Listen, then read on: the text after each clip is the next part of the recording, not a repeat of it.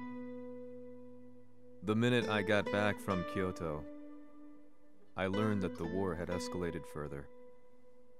The world's media was buzzing with news about the Zaibatsu, including the attack on Lee's Violet systems.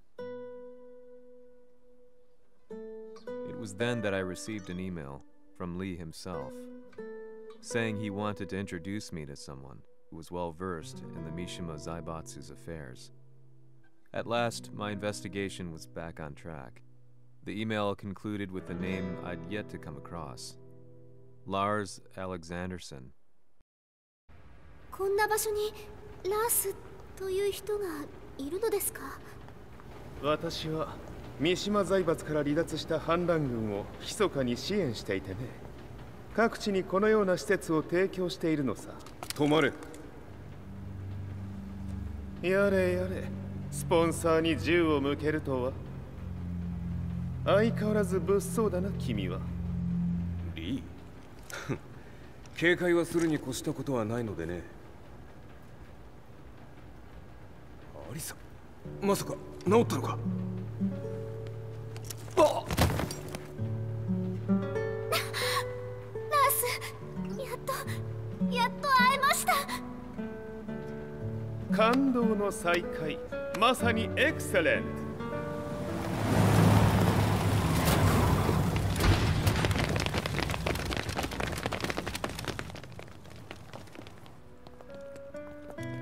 確保したジンの状況は？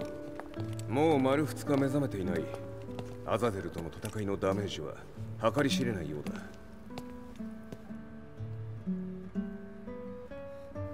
なるほど。ところで君はジンを奪ってどうするつもりなのかな？国連の諜報組織を敵に回してまでジンを必要とする理由があるのだろう？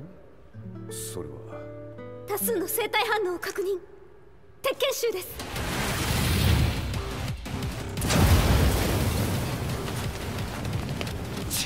嗅ぎつかれたか。私も行きます。これを使え。了解。排除します。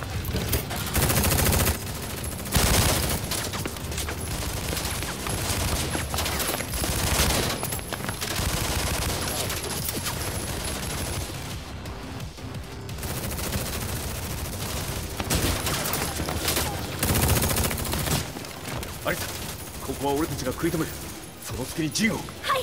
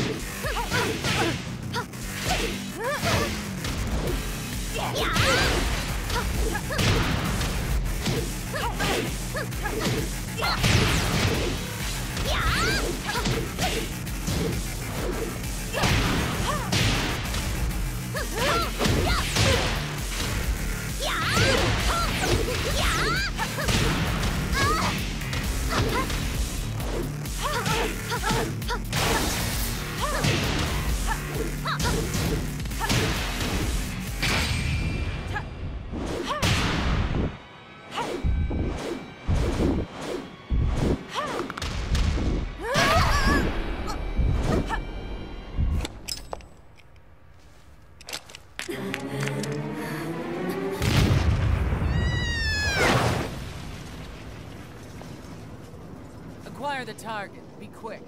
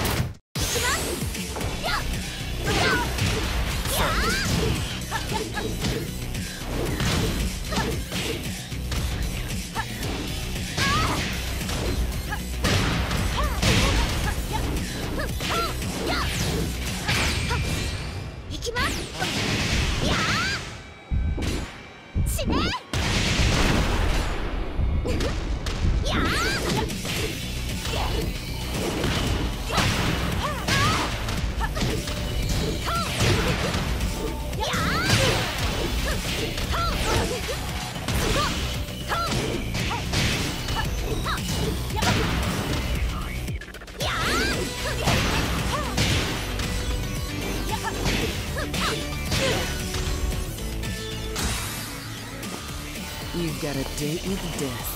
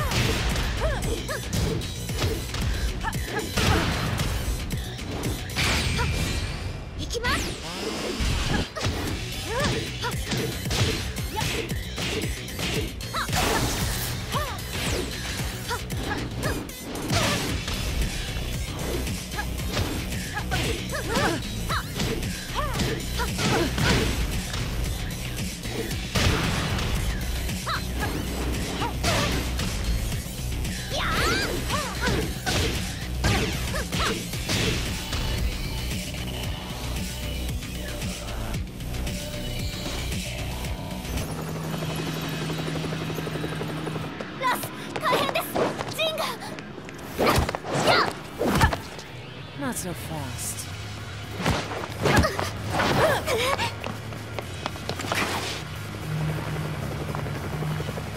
アルファリーダーへ、こちらブラボー D。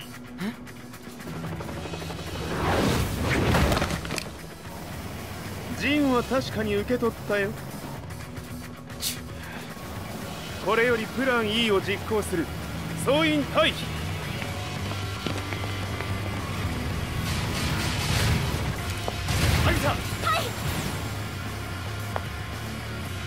それでは諸君、いい夢を。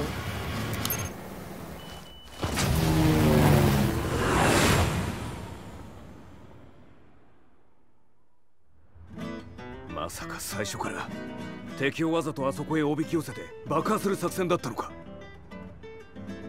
無事にジンも運び出せた。異論はないはずだが。まあ、修繕費は三島財閥に利子をつけて払ってもらう。心配無用さ。ジン、お前にはまだやってもらわなければならないことがある。こんなところで終わらせるわけにはいかないんだ。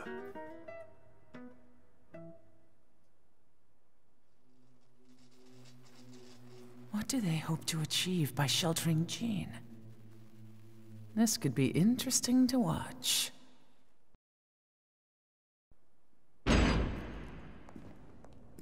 Lars Alexanderson was younger than I expected.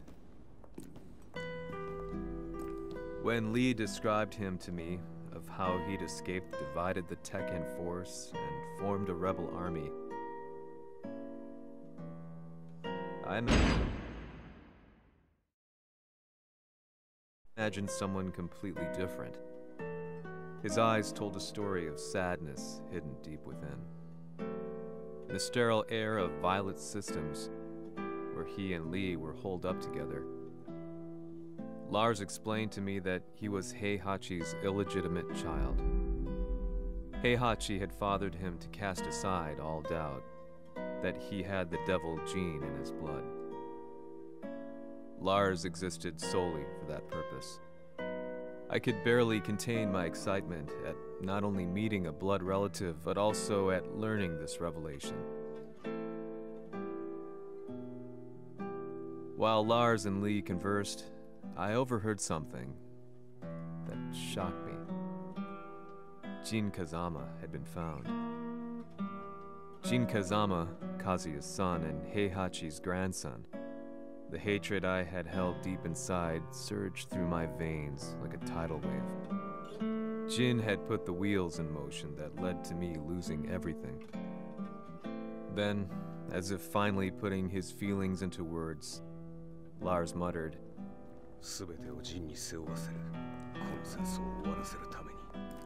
there was no mistaking what he had said.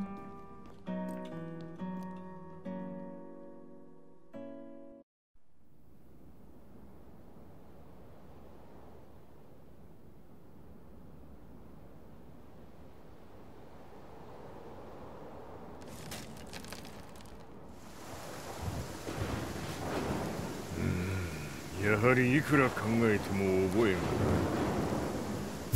今ここで風見殿との約束果たそう。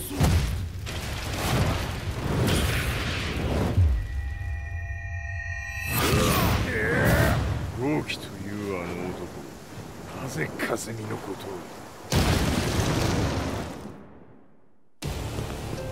豪輝と名乗った男の行方は現在追跡中です。奴はわしと和也を殺めると言っておった。必ず和也のもとへ向かうはずだ。ところでジンはどうなった？それが部隊は全滅した模様です。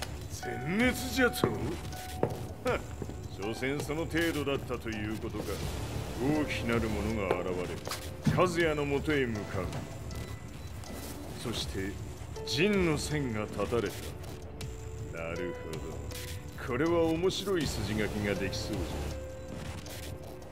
じゃ。今すぐ全世界にわしが死んだという情報を流せ。大会も中止じゃ。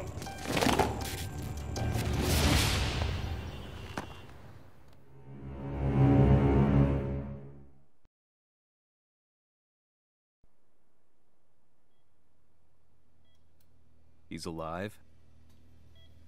That was the first thing I thought when I saw Jin Kazama. I took the opportunity to quietly pocket a screwdriver. The man who had stolen everything from me lay before my eyes. An opportunity like this may never present itself again. 俺もジンを殺してやりたい思いは同じさ。だが、この戦いを終わらせられるのはこいつしかいないんだ。It was as if Lars could read my mind. He explained that when Jin woke up, he would try to use Jin's power to put a stop to all the fighting. All I could do was nod in agreement.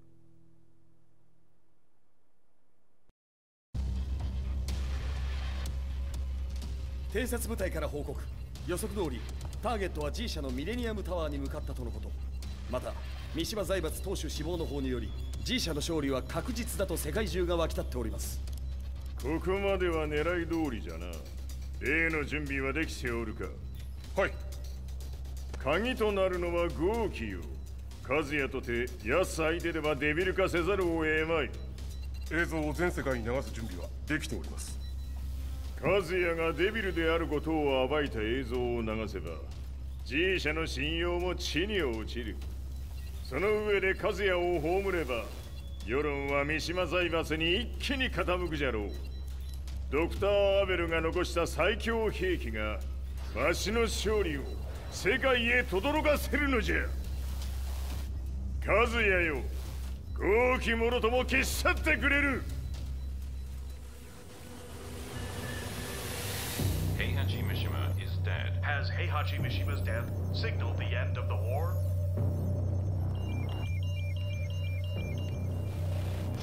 来たか。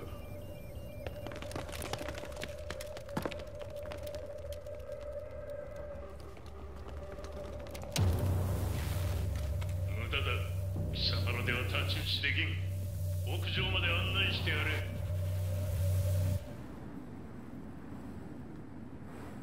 死に場所を己で選んだか、三島和也。貴様を葬る場所を選んだだけだ。殺す前に一つ聞いておく。貴様はなぜ母のことを知っている？八条家の名残か何かか？かつて和美殿には命を助けられた。ただそれだけのこと。その借りを今返す。では見せてもらおう。その力どれほどのものか。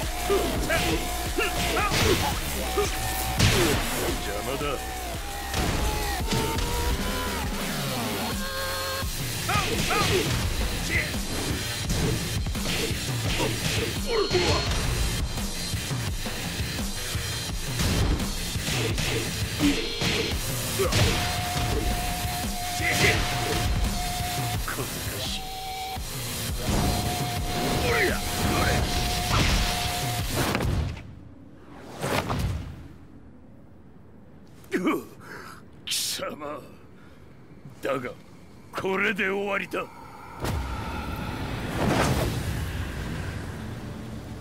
それがウヌの真の力か。面白い。心ゆくまでしようぞ。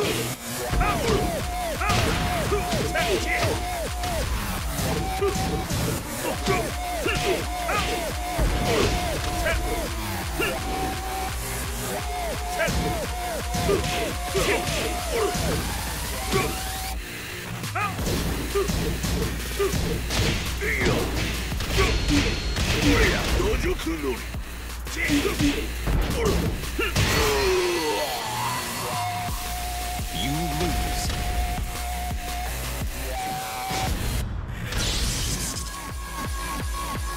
Fight.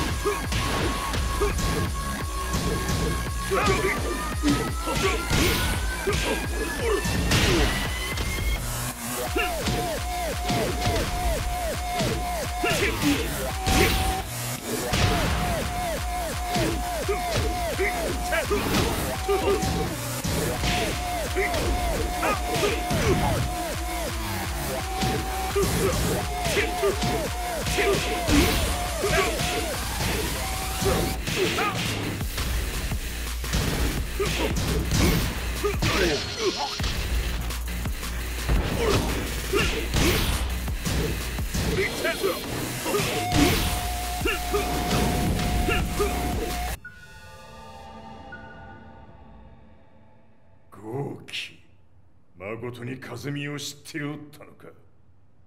三島和也がデビル化した映像、複数のカメラで捉えました。とはいえ風見はもういない。全てを終わったこと。最終承認システム起動。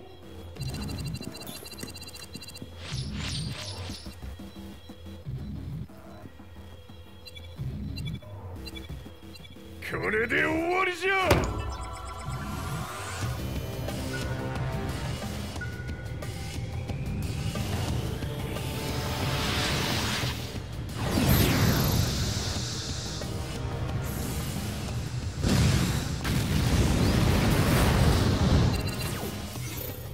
ついに全てが終わった。これで世界にわしの勝利が轟くのじゃ。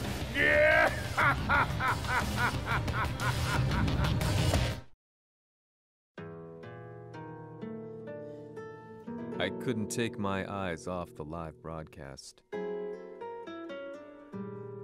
Next to me, Lee and Lars barked orders frantically, desperately trying to verify whether the images were a hoax or not.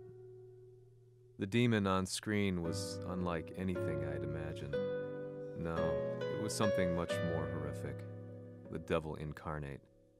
The demon-like creature you see on your screens is apparently Kazuya Mishima, said to be controlling G Corporation from the shadows. World leaders are currently debating whether to believe. The reports just in that the creature has been subdued by the Mishima Zaibatsu. I'd long assumed this war was between humans.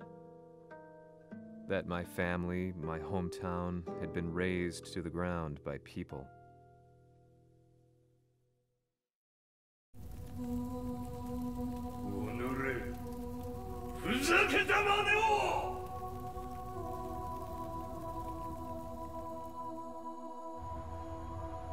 Ho esaudito le tue richieste.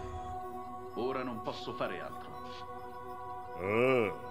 世界の覇権はすでにわしの手に落ちた。様らはもう不要だ。Diablo.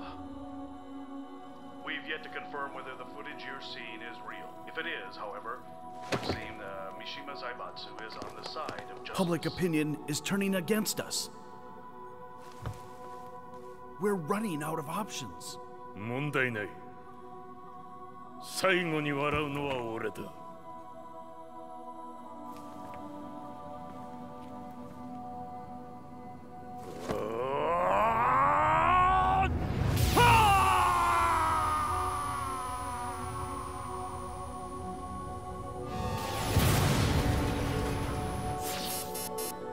何事じゃ。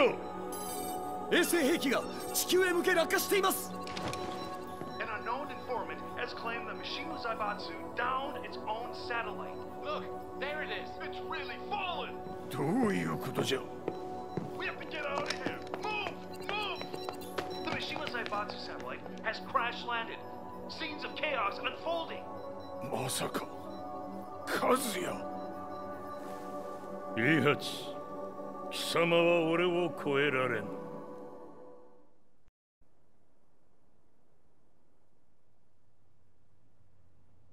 The Mishima Zaibatsu faces intense scrutiny from around the world. With recent events brought to light, anti-Mishima sentiments have grown around the world.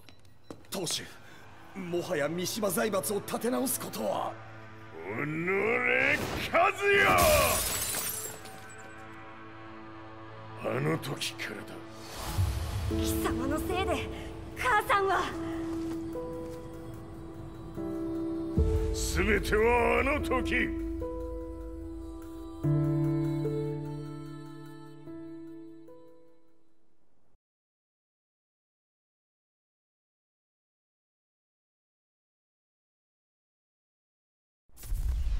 The Zaibatsu downing their own satellite weapon and destroying an entire town left no doubt in my mind that this war was not between humans. The atrociousness of the fighting was inconceivable to the average person, and they soon forgot about Kazuya transforming into a devil, instead choosing to believe that the Zaibatsu were the antagonists. The concept of good and evil changed every day. What a world we live in. I was probably the only person on the planet not paying attention to the news. To me, evil was that which had taken everything away from me, and I couldn't rest until I put a stop to it. So I went directly to the Mishima Zaibatsu's headquarters and told them I would expose them for what they are. I knew I was risking my life just to be laughed off, but I couldn't stand by and watch the world descend further into chaos. Still, they paid me no attention. Bereft of all hope, I wandered around town aimlessly. But then, a man dressed in black approached me silently and told me that Heihachi had agreed to meet me. A few hours later, I was placed in a car and driven in a completely different direction than the Zaibatsu's headquarters. When I arrived at my destination, Heihachi Mishima was there waiting for me.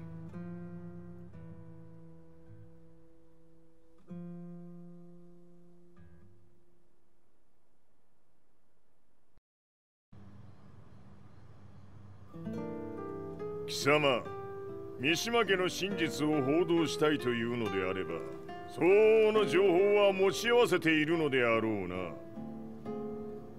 At that time, I had no idea why Heihachi had suddenly agreed to meet with me.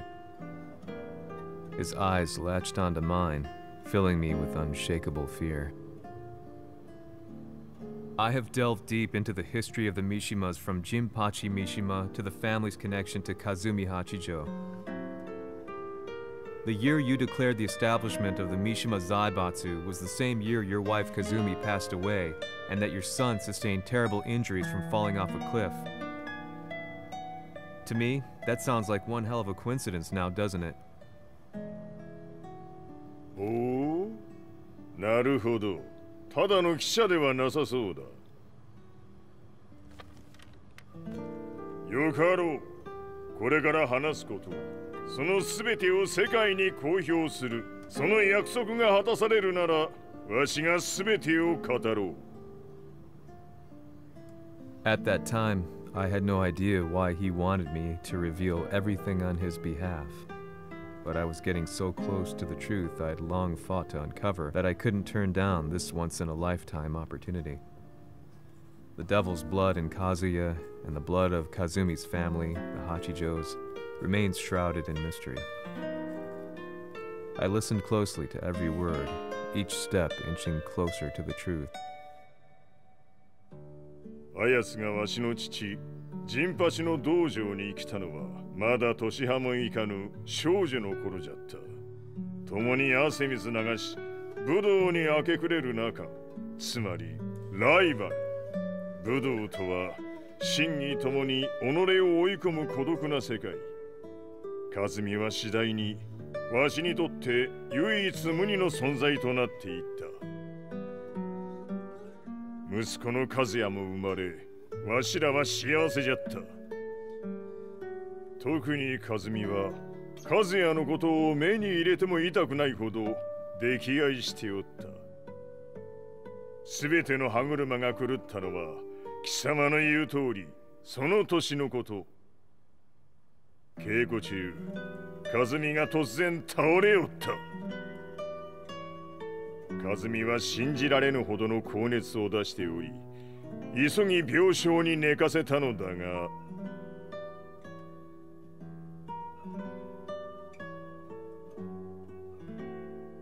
和美。She tried to kill you? じゃが翌日、熱が下がった和美は前日の出来事を覚えておらず、いつも通りの和美であった。それはまるで人格を2つ抱えた人間と共におるような感覚じゃった。そんな日が幾日も続いた。そしてある日、よっふんほっうんせい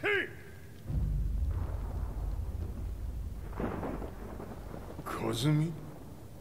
貴様はいずれ世界を脅かす存在になる。何の夢を見ている？故に今死を与えるのだ。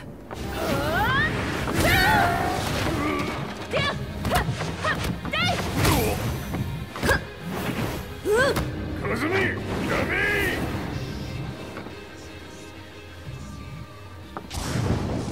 まだわからぬか、なぜ我がこの家に嫁いだのか。まさか我ら八丈家は貴様のような人間を消すために太古から存在しておる。その使命を今果たす。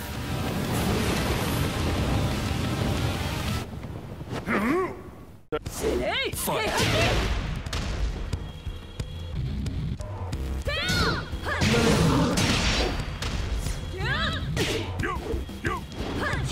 平八さん。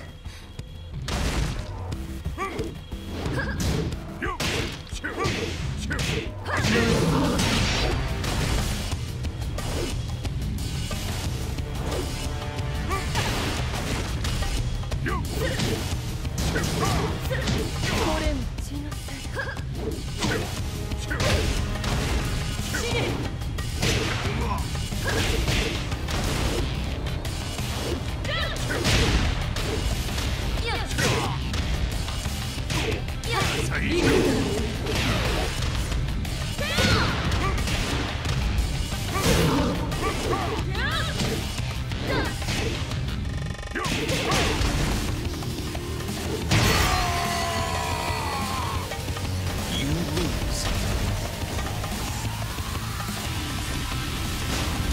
死ね！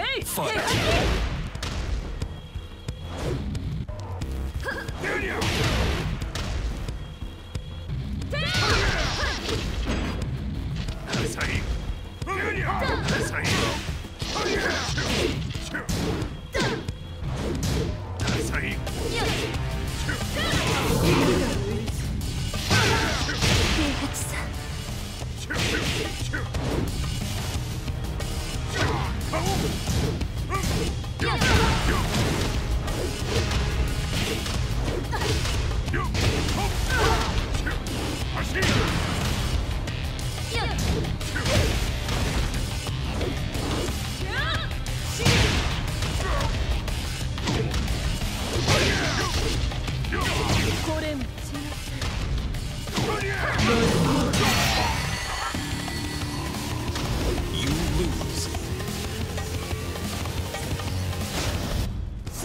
Fight!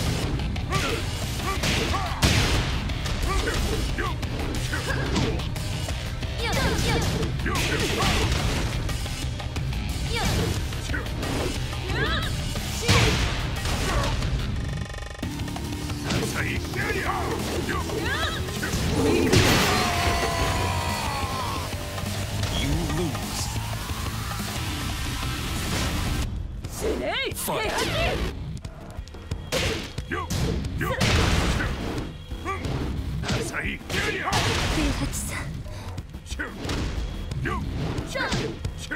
死ね。死ね。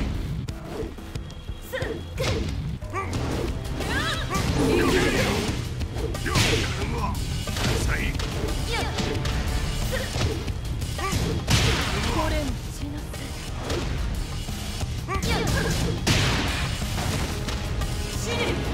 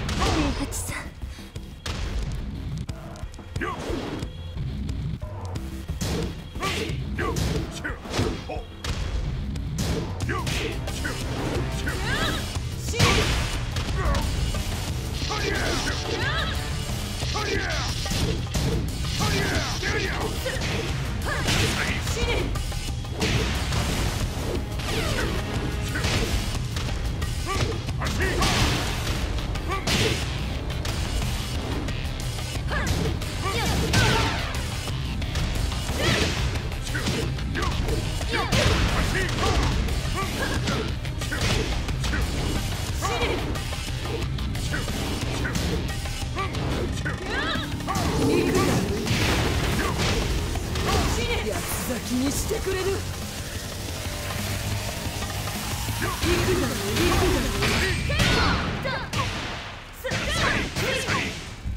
メッセよ。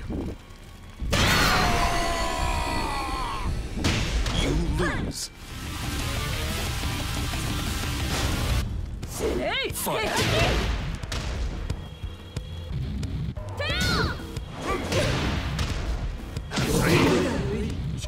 平八さん。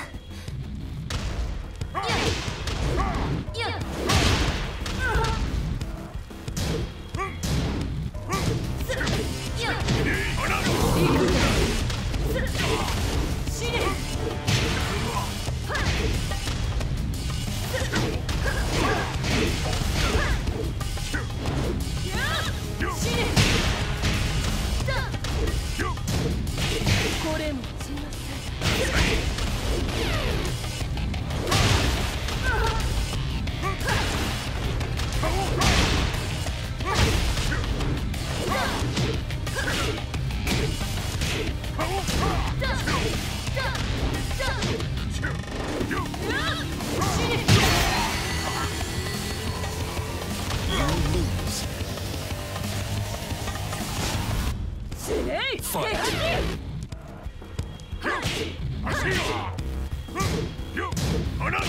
これも血のせい。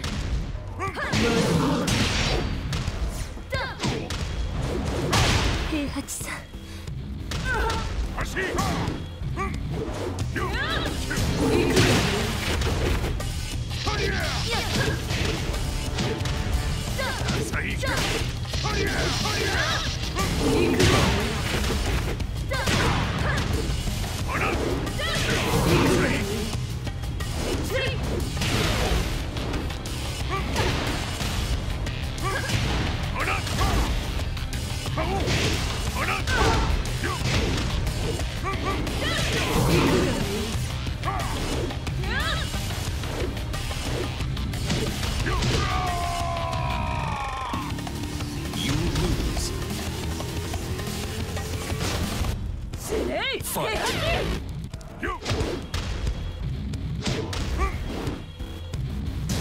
これも血のせいだ。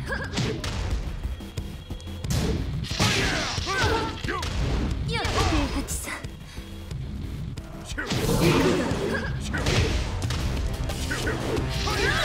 死ね。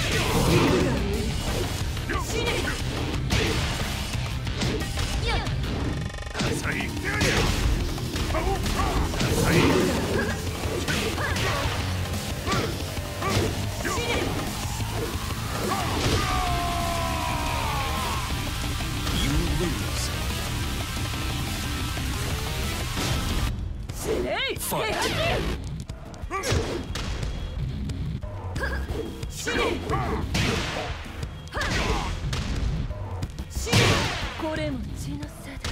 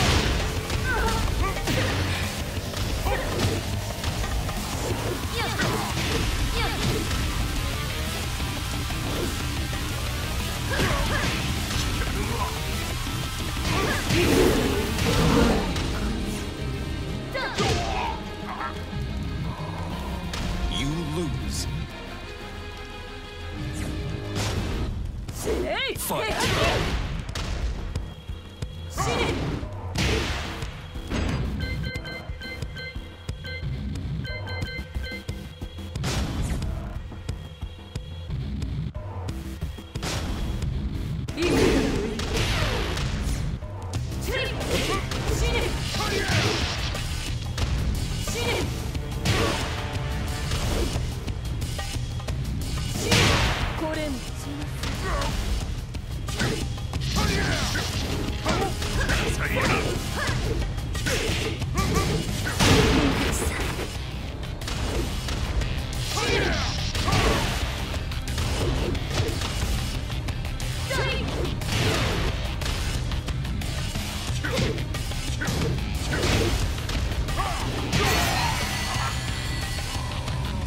You lose. Fight. 平八さん。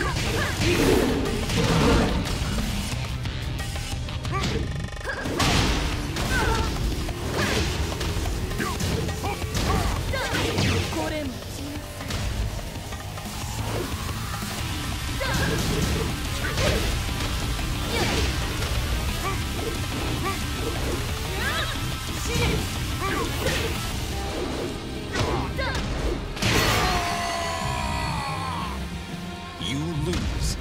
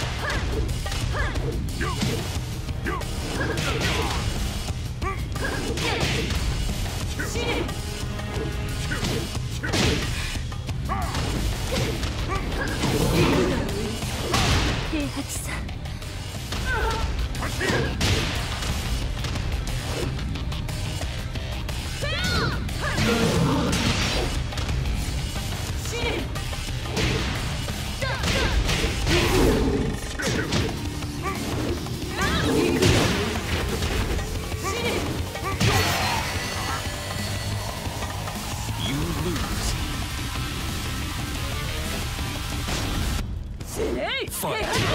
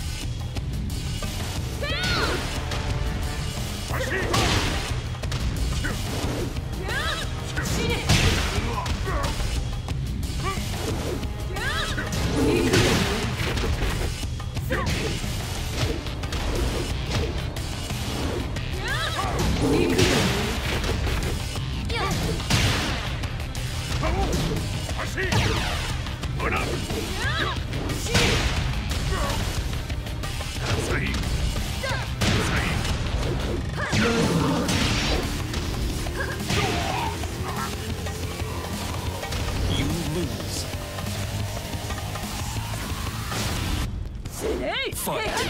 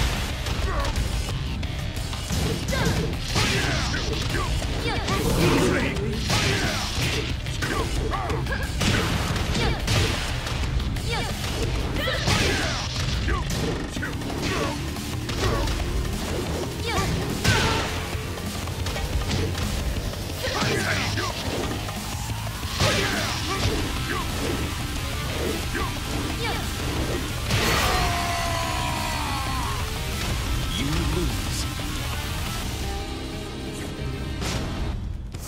Fight!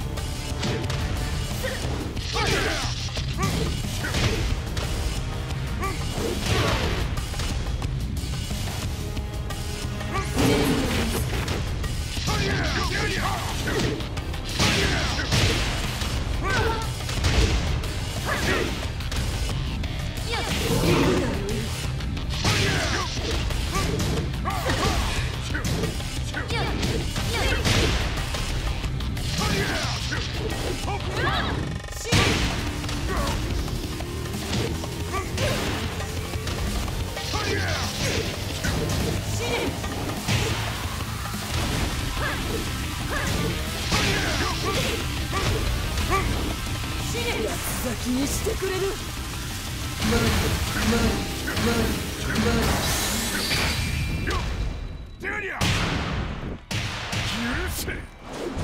平八さん、よろしゅうお頼申します。いい子ね。月が綺麗ですね。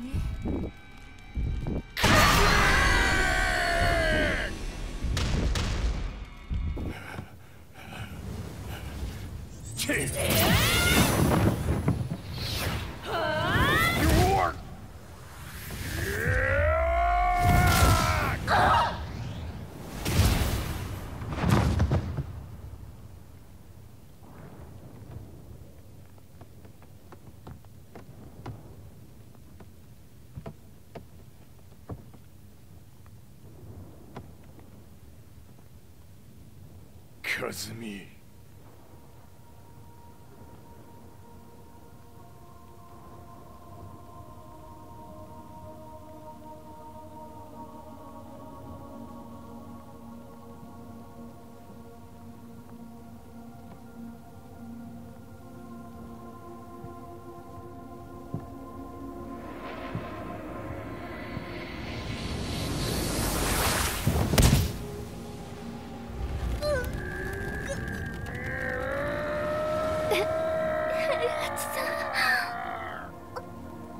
まさか私を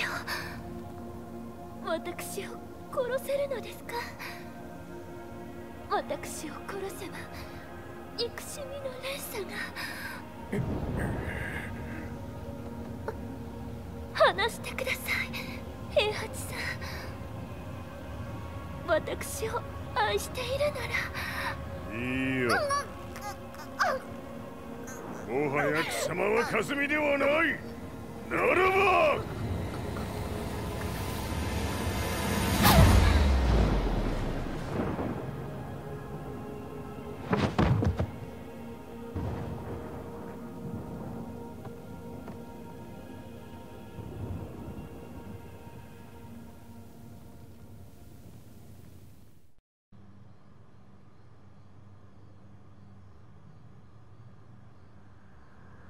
So that's how you killed your wife.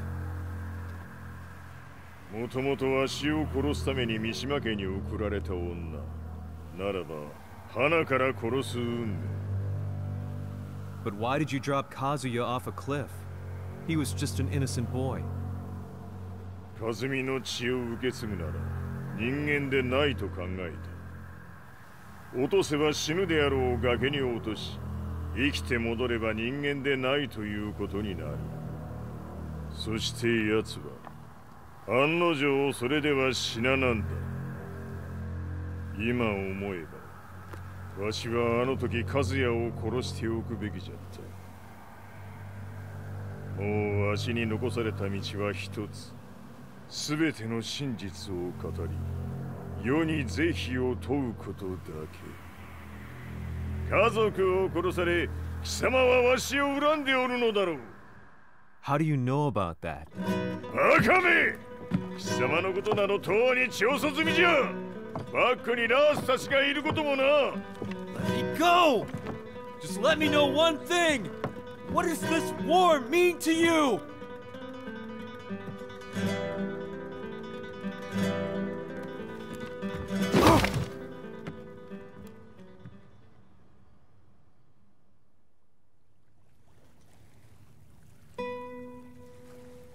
When I came to, I was on a wharf with Lars. I had no idea where I was or what he was doing there. Lars said he'd received a message from the Zaibatsu telling him to come here. He bundled me into his car and then took me back to Violet Systems. As we drove back, Heihachi's words ran through my mind over and over. Why did he let me interview him like that? Why did he leave everything to me? And what was that mournful look in his eyes? Question upon question whirled through my mind, but not a single answer. 戦いとは最後にどちらが立っているか、それだけのこと。行くとするか。